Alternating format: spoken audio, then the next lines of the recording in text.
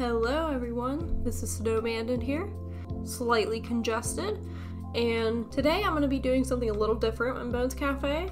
I am going to show you how to automate the minions. So if you have any questions about how to interact with the minions, how exactly they work, we're gonna address that. So let's hop in.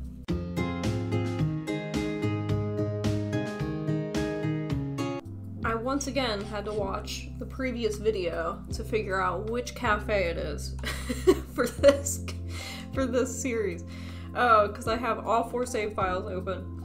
So if we go to the controls menu, the way we're gonna do this is the top button on a controller on your button side, your right side, is gonna be your summon button for the minions. If you're using the keyboard, it's gonna be I. Alright, let's pick a salad. So, you would summon once just to get the minion out here. Summon again to make it a little server. And you don't have to do anything to make them servers. You just have to summon them and then they'll go get the completed plates, serve them to people, greet people. They'll do all that. A note here about the server minions. They are really good at grabbing the plates that are completed and talking to the guests and finding out their orders. They are also good at sabotaging you if you're trying to poison a plate. So you either need to have the cook sabotage the plate, or I highly recommend that you manually do it, but you do have to outrun the waitstaff. Now, if I want this guy to make a salad, it's on a timer, so you have to be ready. You need to know what you're doing. So for the salad, we need to chop lettuce, chop tomato, plate. That's it. So, place it.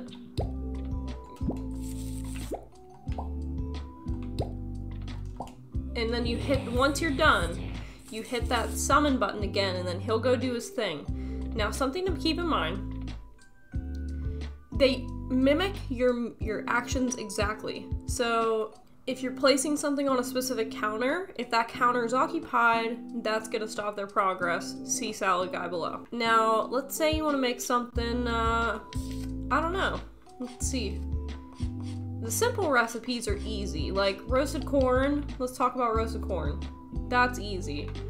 You just toss corn in the oven and plate it. So, grab the corn, throw it in there, have them wait, plate it. So this is how I choose to do it. There would be other ways to do this too, depending on how you want to automate this. But there's also ways to really mess it up. Like, I'm going to show you in a second. I'm going to put a line of plates down. But if you put the line of plates down, then if the top plate, if the first plate's not out of the way, then your plate guy's not going to plate anything. So there are wrong ways to do this, or not efficient ways to do this, I should say. Not necessarily wrong, but definitely not efficient. That'll kind of break the game and make it so that your minions aren't doing what you want them to do. So you just have to be mindful of the actions that you give them. Now let's say you want to make something complex. So I got beef stew up here, right? Let's go look at beef stew. And I recommend whenever you're trying to train them, if it's not something simple, to pull it up in the recipe book and pin it. Okay, so I need to make this to make sure that I know what the heck I'm doing. Well, I can pull out a minion. To make beef stew, you need to put water into your pot. You need to chop an onion and a potato. You need to chop beef. You need to put all that in there. And you have to make it. So you could try to teach one minion to do it. I think it would be challenging. So I think you're going to need 2 beef stew guys. Oh, botch job on that. So let's think about this. So the way, and this is going to depend on the way your kitchen's set up. Mine's set up very poorly right now. I don't have like a normal kitchen layout at any given moment because I'm more worried about my murder tables. So the way we're going to make the beef stew, we're actually going to use 3 minions. So minion number 1 is going to chop potatoes and chop onions, and then place those on a counter, one counter, together, because those items can merge. Second minion is gonna chop the beef and get the water for the next ingredients, and he's gonna place these on 2 separate counters. So we're using 3 counter spaces total for this operation right now. Last minion is gonna grab all these ingredients and place those into the pot, and then he's going to mix them and plate the final product. Okay, let's see that happen again. So while I fix these, another note I wanted to make is that you do not have to place things on counters. You can place them on the floor, and there's ample floor space if you don't have a counter. So don't be afraid to utilize the floor as an option, and your minions will pick stuff up off the floor too. So it's a valid option in automating your kitchen. All right, so we got all our ingredients. He's gonna grab them. He's gonna mix it.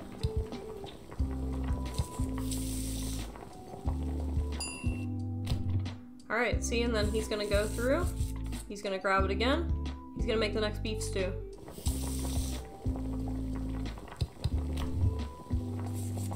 So you really just got to think about the order and the process that you're doing this, and make sure that they're not going to mess it up. That's the hard part, is that they don't mess it up. It's very easy to mess it up. And you have to be careful that you don't place, you know, tell 2 of them to use the same counter, because that's going to totally hold you up. It's limited space, but the thing about these more complex recipes is that this is worth 7 complexity. So, versus like you can teach 1 guy to do a salad, right? But we have 3 guys doing this beef stew, but you get 7 complexity out of it, you get 29 money out of it, versus the salad you get 12. So it's just about kind of using your limited resources for your benefit. A few parting thoughts that I have is don't get discouraged if at first you mess up the automation a little bit. It takes a little bit of getting used to and thinking it through. Definitely need to be killing the customers to maximize your minion potential. And the more minions that you have on a recipe, the faster it'll be produced, which is something to keep in mind. So like on those complex recipes, like I had 3 minions on it.